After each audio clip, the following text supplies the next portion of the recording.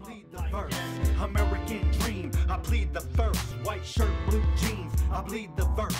American dream, I plead the first. White shirt, blue jeans, I plead the first. American dream. All right, hi everybody. It's Monday. I hope you had a great weekend. Hope everybody's safe. I hope they had a good kickoff to their work week and everything's going well. We got a lot to talk about on Monday. I told you this weekend I would talk about the Coca-Cola training. So I'm going to talk about it. I'm not going to lie, guys. I'm struggling with this episode. I've taken like 12, 13 takes at this point. Normally I don't do that. Normally I sit down. I do it in 1 or 2 takes. I just say whatever's on my mind. But this topic is so complex that it's easy to go off on, go down a rabbit hole and just lose yourself into a whole nother subject that isn't easily linked back to the original thought of this Coca-Cola training. So I'm going to try to stay concise, but at the same time, I do want to talk about some of the background of why this stuff is happening. So a little bit of a challenge. Here we go. Coca-Cola confirms training employees try to be less white. So what I'm not going to do is I'm not going to spend a whole bunch of time on here being pissed off and explaining to you how this is racist. Anybody with half a brain can see that this is racist. Anybody with half a brain can see that this is a dumb idea. You can do the easy test of just taking that one word right there and replacing it with black, brown, red, yellow, Native American, Irish, Mexican, whatever Cuban, you want to replace it with anything you want, and it automatically becomes a cringeworthy racist statement. So why isn't it racist for these people? Why isn't it racist for white people? Well, that's by design. That's by design of the people that are pushing these narratives, that are pushing intersectionality. It's what they're trying to take over our country with, and if we're not careful, they're going to succeed. So we're going to break that down a little bit. Like I said, I'm not going to spend an overly long amount of time talking about the simple stuff with this. You can see a million other videos out there that are going to say, look at this. This is the last slide of the training. It says, try to be less white. This is ridiculous. Look, yeah, we all know that. Let's try to have a conversation about this that's meaningful, and maybe we can all use to fight against this kind of stuff. So here's the deal. Robin DiAngelo is the author of this training. She is, unfortunately, a best-selling author of the book, White, what is it called? Oh my gosh, it's something super stupid. Let me see. Robin DiAngelo, White Fragility. Yeah. I've read snippets of the book. I couldn't get all the way through it. There's outtakes in a lot of different articles and stuff like that. Just reading a couple paragraphs of the book will give you everything you need to know about Miss Robin DiAngelo. And yeah, I was looking for her net worth. I'm going to come back to that here in a second. I couldn't find it. She's hiding that, and for good reason. I'm going to tell you why. Robin DiAngelo pretty much says in her book that all white people are they're racist. They're born racist. By the time they're 3 years old, they already have it in their head that being white is better than being any other color, and that you should spend your entire life apologizing for being white. That is the basis of her book. So, couple problems with that, Robin DiAngelo. You're profiting off of that. Let's think about that for a moment. She is a self-proclaimed racist. She says so in her book, that she has all these racist thoughts and that she apologizes to her coworkers on a regular basis, and she's so excited when they forgive her for her transgressions. So how is it okay for you to go profit off of that then? Doesn't that make you even worse? And why is it that you think all white people are racist from the get-go? First of all people have some level of prejudices built into their mind. It's whether they act on these prejudices that matter. Okay? Every one of us have some subconscious prejudice. Now, if that's what she's talking about, I don't have a problem agreeing with that, but it's not. That's not what she means. She says that we all hate black people from birth. Do you know how stupid that idea is? And she's a PhD worth millions of dollars because she wrote a shitty book. I've tried to make this video so many times because I end up cussing. And guys, I'm just sorry. It is the way it is. You're going to have to deal with some cussing.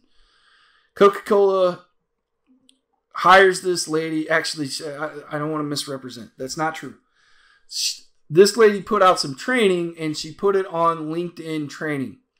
Coca-Cola then sends their employees to the LinkedIn training. And that's what Coca-Cola tried to do, to disassociate themselves with the training without denouncing the crazy thoughts behind it. So let's get to the statement by Coca-Cola. The video circulating on social media is from a publicly available LinkedIn Learning series and is not a focus of our company's curriculum. So this is them trying to disassociate themselves and say, oh, we didn't make that training. That's just on a place where we send people. If they found it over there, sorry, right? Our Better Together global learning curriculum is part of a learning plan to help build an inclusive workplace. It is comprised of a number of short vignettes, each a few minutes long. The training includes access to LinkedIn Learning on a variety of topics, including diversity, equity, and inclusion. We will continue to refine this curriculum. So this is a really wishy-washy statement of they're trying to squirm out of both sides because they know if they come out and say, yeah, this training's stupid, that they're going to get hammered by the leftists. And if they don't come out and say anything, then they're going to get hammered by the right because we know that they did it. So this is their way, their try at getting out of it from both sides with the least amount of damage. It's not going to work. They're going to piss off both sides is what they're going to do. When you look at the training, I mean, there's a bunch of videos out there. You guys can go check out other videos too about this. And you can actually go to LinkedIn Learning if you like and actually take the course if you want. If you really want to see what they're teaching, it's awful stuff. I couldn't go through it. It makes me so mad that I can't really get through it. The Coca-Cola logo is on the training snapshots in the video tweet. So that pretty much says it all right there. Coca-Cola is trying to disassociate themselves, but their logo's on the damn training. Okay? Candace Owens, love her. If you don't know who Candace Owens is, you need to get your life. Go out there, go find her. Read the stuff she says. Watch her show on YouTube. And for all you that keep saying that there's no conservative voices on YouTube or that I'm not going to last on YouTube, that's not true. There's a ton of conservatives on YouTube. Candace Owens is out there. The Hodge twins are out there. Ben Shapiro's out there. Jordan Peterson is certainly a voice that the conservatives like. There's no shortage of nice content for conservatives to listen to. And yeah, they censor people sometimes, but those guys are not getting censored or you'd be hearing about it. So I haven't had any problems yet, guys. I'll tell you if I do. So stay on topic here. Candace Owens, corporate companies send you around a training kit instructing black people to be less black. The world would implode and lawsuits would follow. Absolutely right.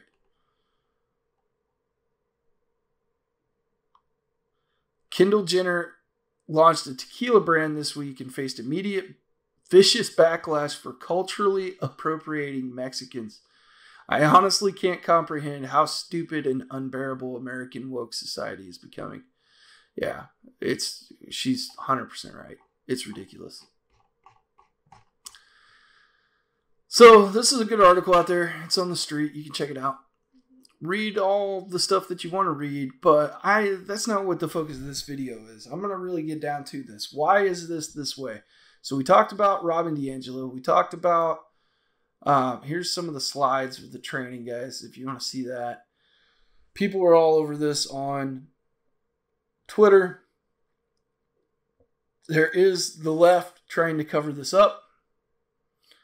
Be Less White Coca-Cola addresses backlash for employees training program confronting racism.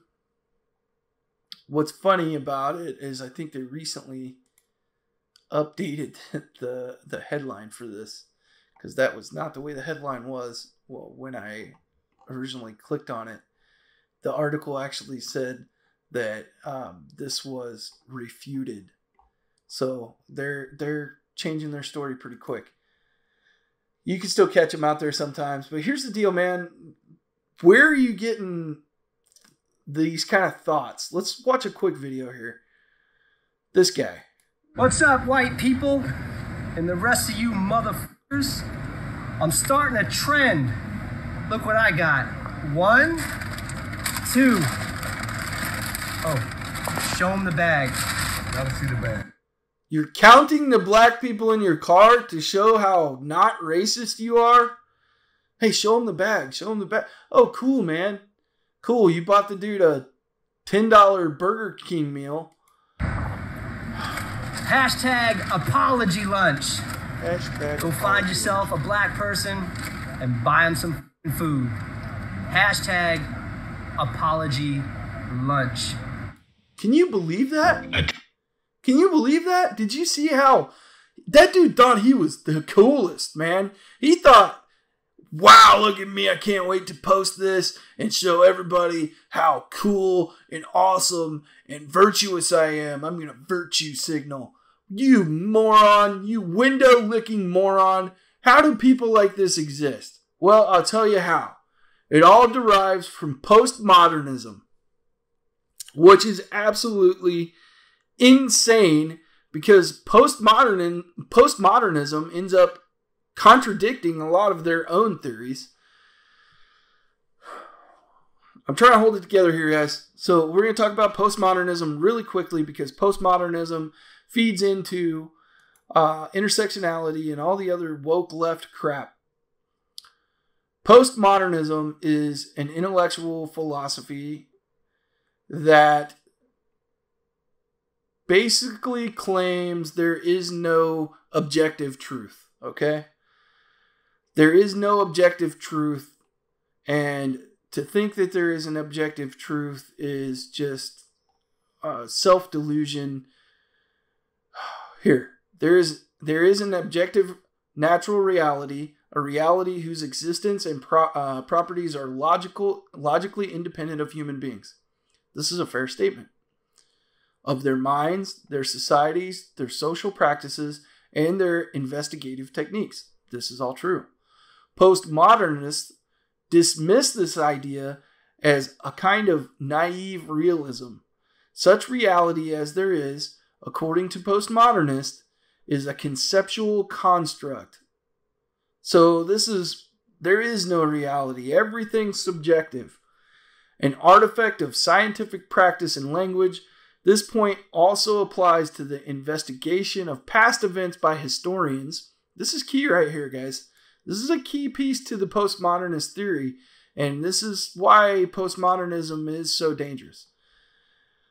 And to the description of social institutions, structures, or practices by social scientists. All right, so in woke leftist modern theory, the most obvious that you ever see postmodernism is probably with the current gender fluidity stuff. How they say sexuality is a spectrum and gender is a spectrum, and there is no binary genders, and everybody's non-binary, and this, that, and other thing. That's all based in postmodernism, and it's linked to their intersectionality theory, which is completely ridiculous. Because if you're going to make an argument that there is no such thing as truth, which is exactly what postmodernists say, there is no truth, then there is no point in arguing about anything, and there certainly is no point in saying that all white people are racist, because you're a postmodernist. Therefore, you can absolutely not say that all white people are racist, because everything's subjective. If everything's subjective, then perhaps nobody's racist. Racism doesn't exist at all. Nothing exists. The world doesn't exist. It's all a freaking construct of our own minds and language. These people are deranged. And when you get down into the building blocks of their philosophy, you find out how it was all built, and you find out how deeply disturbed these people are, and you can also find out their real motives. And their real motive is revealed right here. This is Encyclopedia Britannica by the way, so just if anybody's trying to say that I'm pulling this from some right-wing source, I'm not. This is postmodernism defined by Britannica. I want to read this one more time. This point also applies to the investigation of past events by historians. So basically what they're saying there, postmodernists are saying, history is subjective. If you've ever read the book, and I've mentioned it multiple times on here already in the last couple weeks, because things are just trending in such a way that the book becomes more and more relevant. The book 1984 mentions, it has a quote in there. I'll probably butcher it, so just bear with me. It says, "He who controls the past controls the future. And he who controls the present controls the past."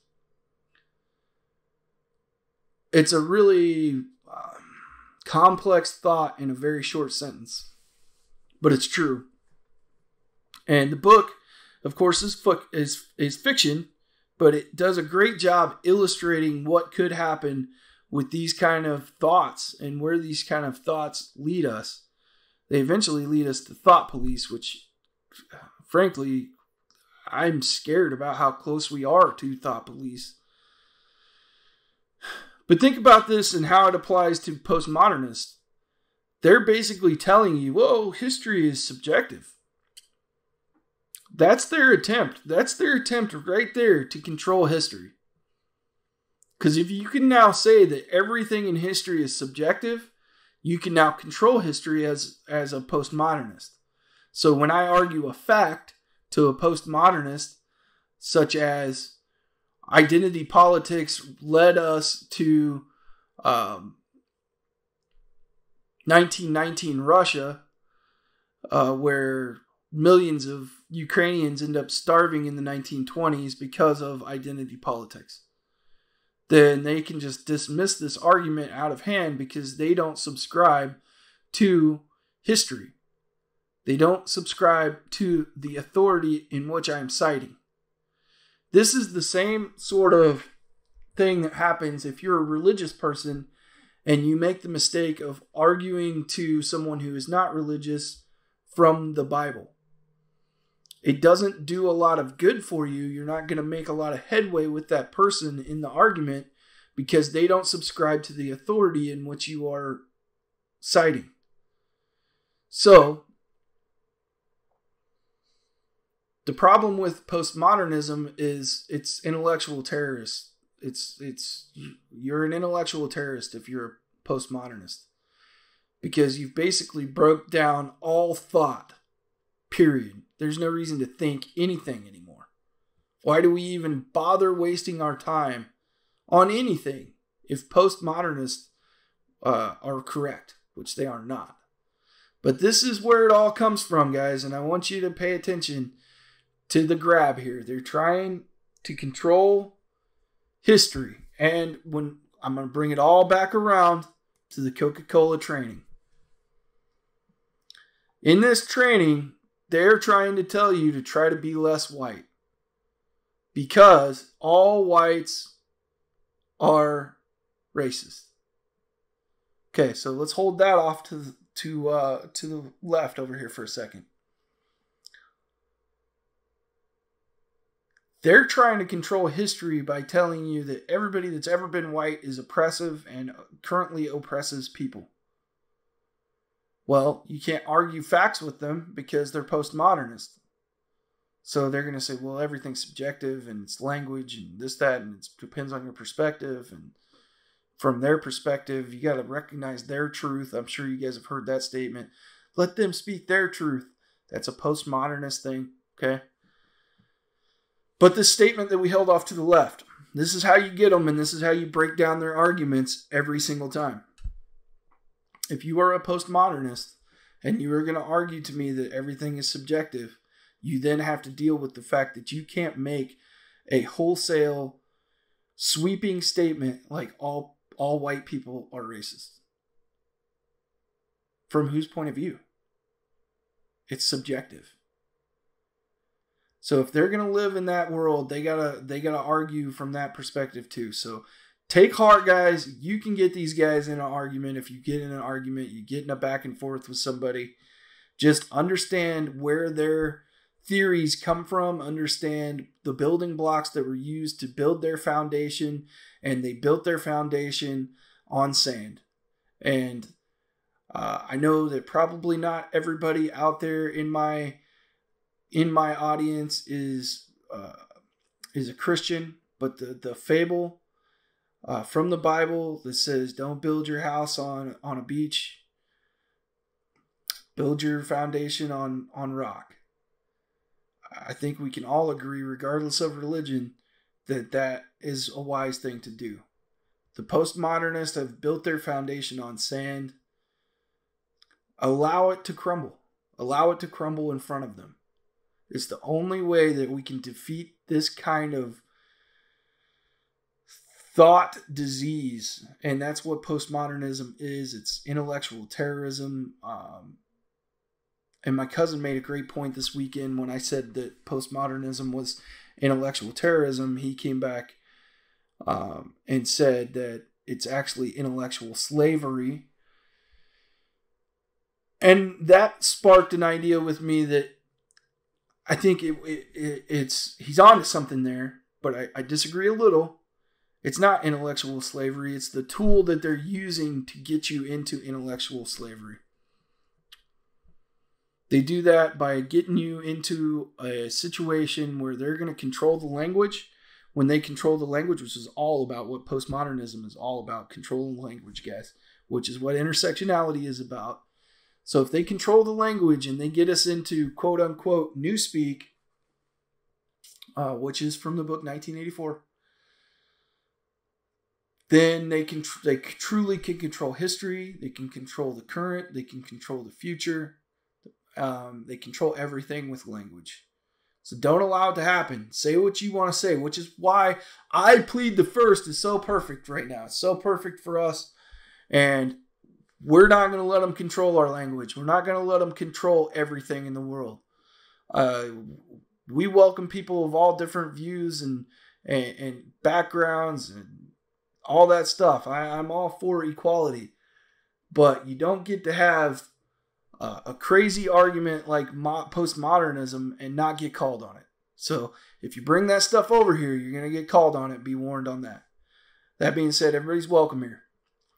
So that's where I'm going to leave it. 23 minutes is plenty long for a Monday video, guys. So it'll be probably 25 minutes by the time I'm done editing. Like, share, subscribe. I know this was a long topic, but it's a complex topic. And honestly, I could probably talk another hour or two on this. We really skimmed the surface on a lot of the ideas that I covered, but hopefully it gives you something to think about, and let me know what you guys are thinking. Comment down below. Be active on the Facebook page, and I'm looking forward to hearing your guys' thoughts. Thank you so much. Bye. I could really use a change of scenery. Yeah. Everybody smoking all the greenery. Yeah. Close the matches, they were handed down to me. But I'm still fly, I know. I'm still fly, let's go.